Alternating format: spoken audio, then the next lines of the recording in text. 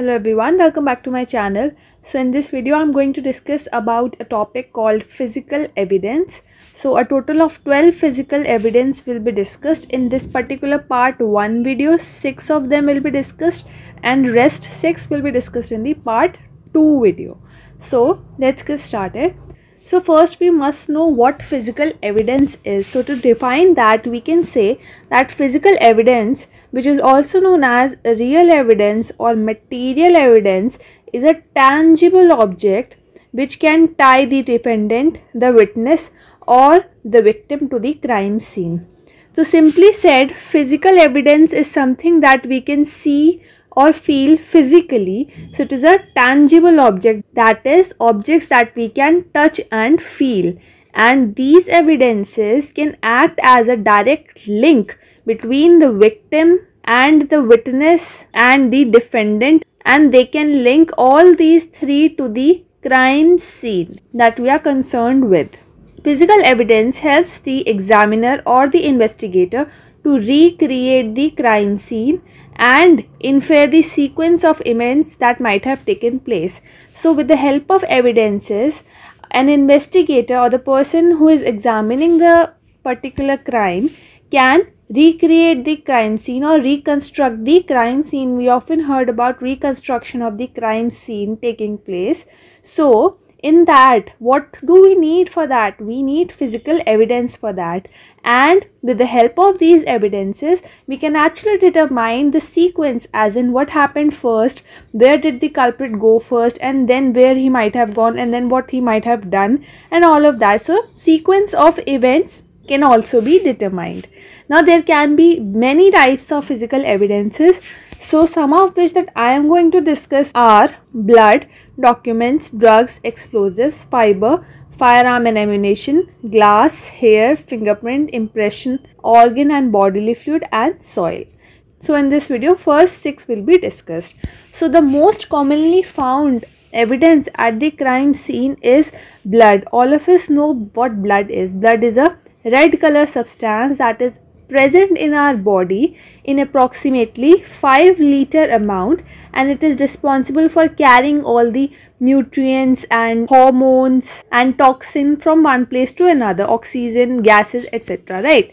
And blood can be found easily in crime scenes or crime where some kind of weapon has been used, for example a knife or a gun, etc., or some kind of struggle has happened between the victim or the culprit. So we can find blood at the crime scene in form of blood stains, and these stains can be of 3 types: passive, transfer and projected or impact stains. So I'm not going to go in detail since we are discussing just the physical evidences. So just to know, passive stains are the stains that includes drops like this, drops like these, or drip, or clots, blood clots, or pool of blood. And typically how are these formed? These are formed due to the action of gravity.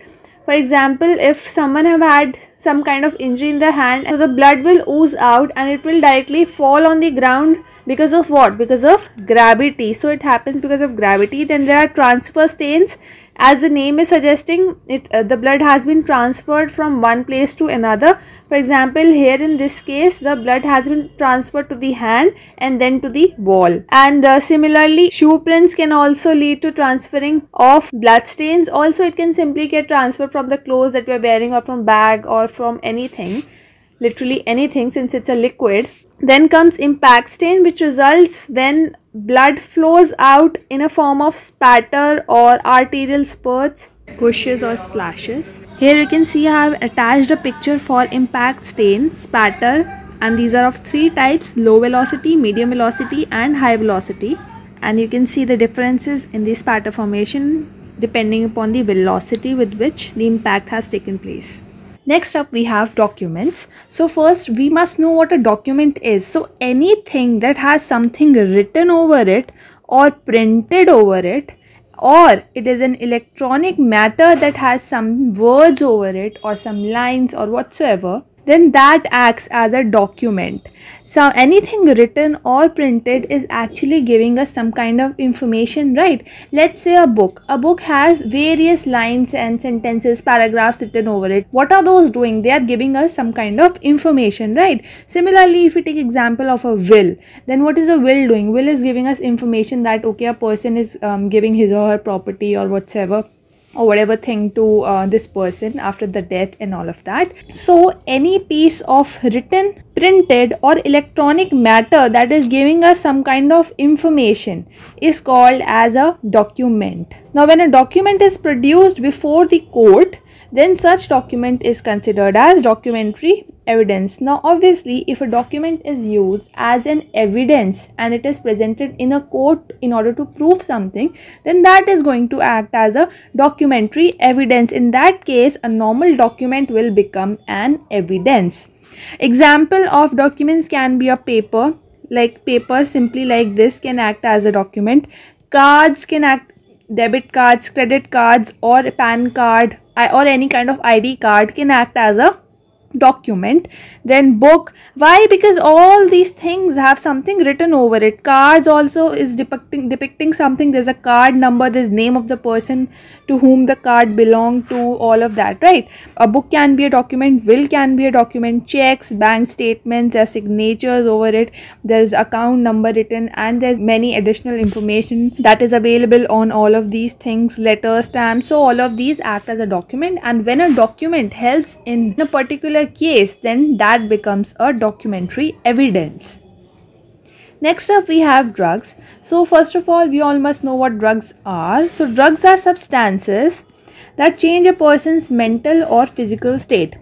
So in short, drug can be defined as a chemical substance which when taken in by the body is going to lead to some changes. These drugs are going to bind to various receptors that are present in our body, and then it is either going to lead to production of something, stimulate something in our body, or it is going to decrease something or depress something in our body. So due to which what will happen is that the way we feel or the way we behave or the way we understand things or our senses are going to get affected, right? So either we'll feel very energetic or we'll feel very lethargic, sleepy, and all of that.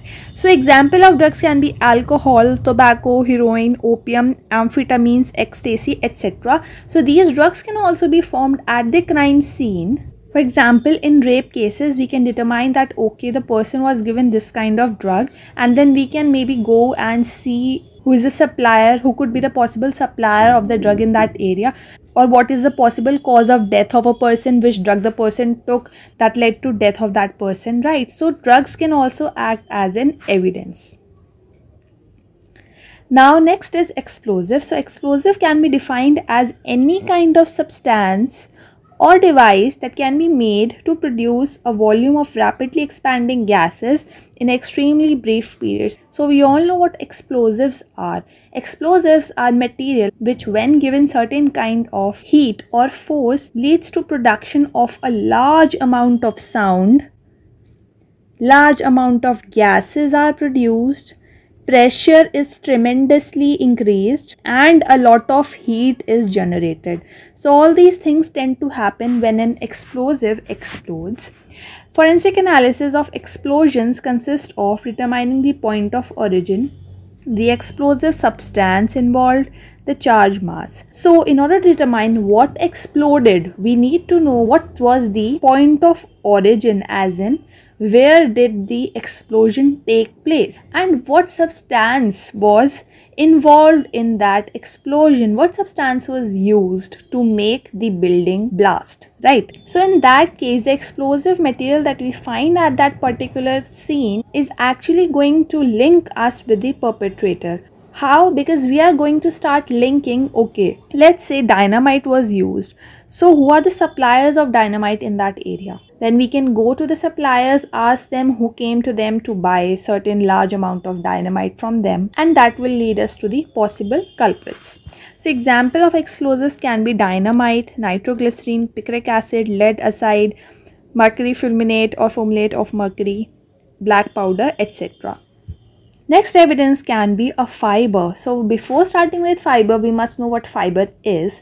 So fiber is a very thin, long, flexible and hair or thread-like structure that we see in our clothes or in anything that is made up of a fabric. So here I have put on a picture of a fiber. As you can see, it is a very thin like substance. So basically fibers, we can say that fibers are the building blocks of fabrics.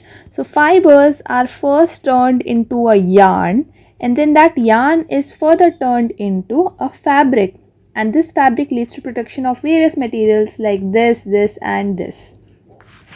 These fibers can also act as evidences. How?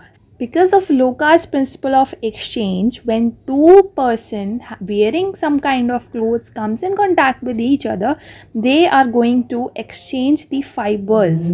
And when these cloth pieces are minutely examined, we can actually determine the person that they have come in contact with by comparing the fibers. So that is how fibers can act as an evidence, and the perpetrator won't even know, because they are so minute that normally human eye tends to ignore that. Fibers can also be of two types, natural and synthetic. Natural can further be of two types, animal fibers and plant fibers. Plant fibers can include cotton, jute, and animal fibers can include wool, silk, etc. Synthetic fibers are the man-made fibers. They can include nylon, polyester, acrylic, rayon, etc. Example of fibers can be like fibers are used in cloth making, carpet, blanket, pillow, shawl, handkerchief, etc. Next we have firearm and ammunition. So firearm is one of the most commonly used weapon for committing any crime, and for that we require ammunition. Firearm evidence can help to identify which gun fired a particular bullet. So if we are getting a particular bullet at the crime scene or a cartridge case at the crime scene, then with the help of that, with the help of the indentations or the scratch marks over the surface of the bullet, we can determine which gun was actually responsible for firing that. And if we have got the gun, then we can easily from that gun determine who the culprit is, who's the one who fired the gun, because of course the gun belongs to that person. Also, the distance from which a weapon may have been fired can also be determined. Muzzle to target distance. Muzzle area is this area, right? And the target distance, that is where the victim was present. So it can be used to possibly determine who may have handled the firearm. Of course, how? Because the firearm are also going to have the fingerprints over them, right? Or DNA also in certain cases. Example of firearms can be handguns, for example revolvers, pistols and shotguns, and ammunitions can be bullets or pellets. Ammunitions like bullets and pellets can be found at the crime scene. So all of these can act as evidences. So this was all for this video. These were the 6 physical evidences. Rest of the 6 evidences will be discussed in the part 2 video. Please like, share and subscribe to my channel. Also hit the bell icon so that you get notified whenever I upload a new video. Thank you for watching. Have a great day.